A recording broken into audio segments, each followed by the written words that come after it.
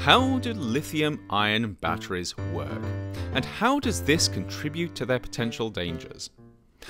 Last week, Risk Bytes looked at the hazards and risks of these batteries. This week, we dive deeper into the science of how they work. Lithium-ion batteries are a great technology.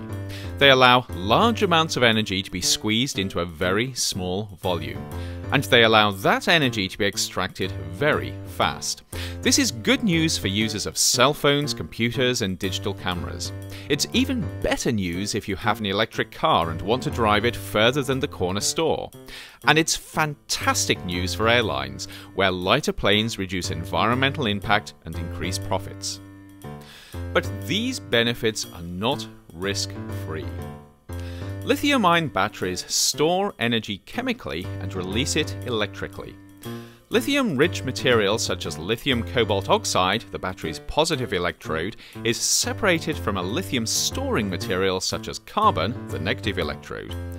The stuff that separates the electrodes, the electrolyte, allows positively charged lithium ions to move from one material to the other. This electrolyte is usually based on an organic solvent. When the battery is charged, lithium ions are pushed up a chemical energy slope from the positive electrode into the negative one. Now we have an electrode stuffed with lithium that wants nothing more than to slip back down that energy slope to where it came from. But it can't do this without some help. In moving the lithium from one electrode to the other, a second energy slope has been created, an electrical one. Each lithium ion that moves to the carbon is associated with an electron that would love to slip back down to the positive electrode, but it can't unless an electric connection is made.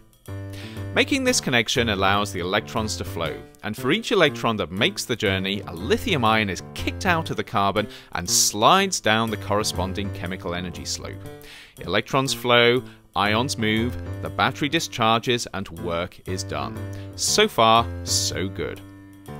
The battery can store a lot of energy because you can squeeze a lot of lithium ions, which are relatively small, inside the carbon electrode. And because the ions can move easily between the electrodes, the energy can be extracted fast, which means lots of power.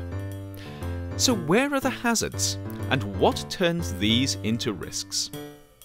The primary hazard, the thing that leads to the most safety problems with lithium-ion batteries, is the electrolyte.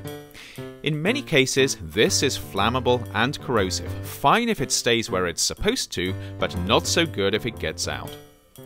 As last week's Risk Bytes mentioned, the two things that you do not want to do with a lithium-ion battery are to mechanically compromise it so that the electrolyte is released, or to allow it to get too hot.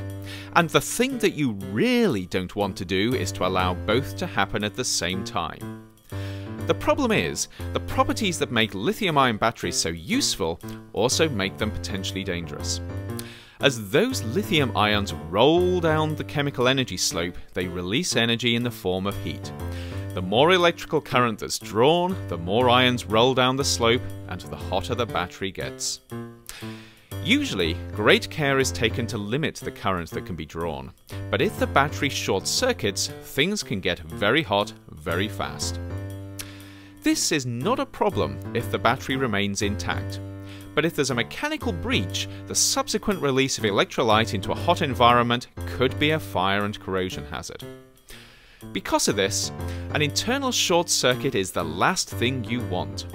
Lithium-ion batteries have an insulating membrane between the electrodes to prevent this from happening. But if this is compromised, electrons flow, ions move, and we have a problem. To make matters worse, the hotter the battery gets, the more readily the lithium ions roll down the chemical energy slope and the faster things heat up. In the worst case, this positive feedback loop leads to thermal runaway in a battery that thinks it's an incendiary device. Internal short circuits can be caused by manhandling, but they can also come about in other ways. As the negative electrode becomes stuffed with lithium atoms, it expands. Too much lithium, and this expansion can mechanically stress the battery and compromise the internal insulation. Overcharging can also lead in some cases to electron-conducting metallic deposits between the electrodes. Good news for electrons, not so good for anyone using the battery. Well-designed lithium-ion batteries that are used sensibly are relatively low risk as the inherent hazards are well contained. But as with many complex technologies, a great deal of diligence is needed to ensure the risks remain low, irrespective of the hazards. For more information on lithium-ion batteries, make sure you check out the links below, and stay safe.